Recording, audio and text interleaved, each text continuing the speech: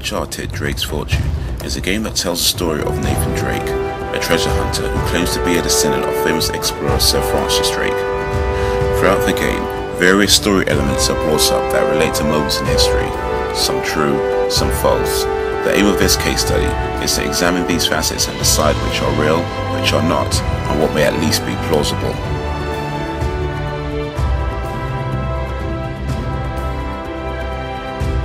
To start off, I'm going to look at the opening quotation which is attributed to Sir Francis Drake. The quote reads, "There must be a beginning of any great matter, but a continuing unto the end until it be thoroughly finished yields the true glory." This quote is real, and it's from a letter that Drake sent to Sir Francis Walsingham from Cape Sagres, Portugal on 17th of May, 1587.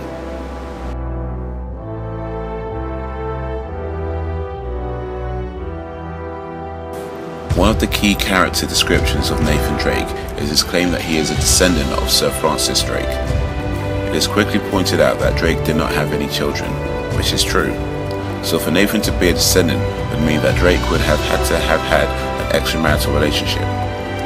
This of course is entirely possible, but although it cannot now be proven one way or the other, I would like to look at a few facts we do know.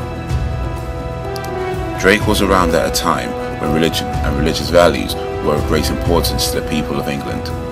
In particular, whether England was to be a Catholic or Protestant country was a point of contention.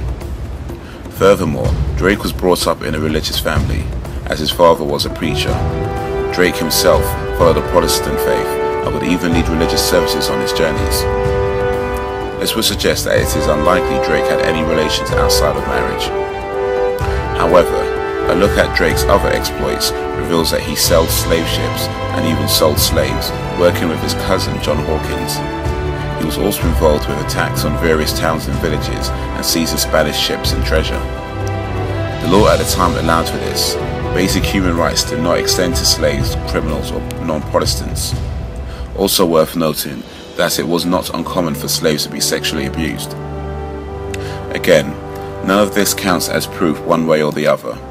However, for the sake of offering an opinion, I'd say the probability of Drake fathering a secret child was fairly high.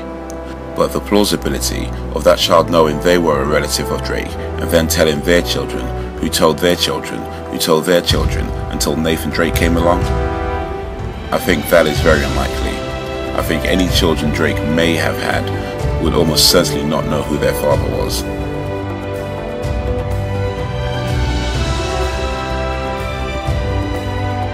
Part of the game's story involves a revelation that Drake faked his own death.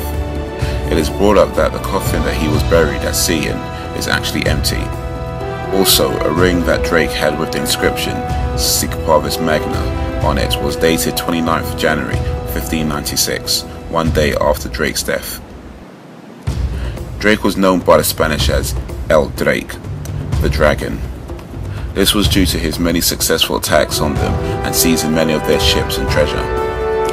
However, leading up to his death in 1596, his attack against the Spanish Armada was not going in his favour. Considering Drake's history with the Armada, it would be perfectly understandable that he would not want to be taken prisoner by them. This provides a motive for wanting to fake his own death. Though you also need to consider that leading up to his death, it was reported that Drake was suffering from dysentery, meaning he would not have had to fake his own death. I think that is actually very plausible that Drake may have faked his death. Perhaps even the whole suffering from dysentery was a lie. I say this because reports of what happened state that Drake requested to be dressed in full armour. He was then placed in a lead coffin, or some references say lead-lined coffin, and buried at sea off the coast of Panama. Also, two ships, Elizabeth and Delight, were scuttled nearby the sea burial. In October 2011, an expedition led by explorer Pat Crosay set out to find the remains of Sir Francis Drake. They found Elizabeth, they found the light, but they did not find the coffin. As it was a lead or lead-lined coffin, it does not seem likely it could have floated around all too much. Maybe it was never there.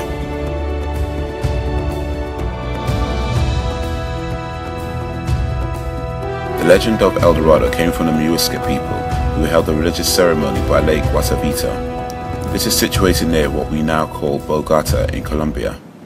The tradition when naming a new chief was to cover the man in gold dust, and then he would dive into the lake as an offering to the gods. When the Spanish conquerors took control of the Muisca people, they began to hear stories of El Dorado, and although the Muisca did have a lot of gold, it was obtained through trade, and thus no golden city was found. It is believed by some that the stories that the captives told the Spanish were greatly exaggerated deliberately to send them on a search for nothing, driving them mad and even to death in the process. In the game, it is stated that El Dorado was actually a statue and not a city. If indeed El Dorado exists, this would be more plausible.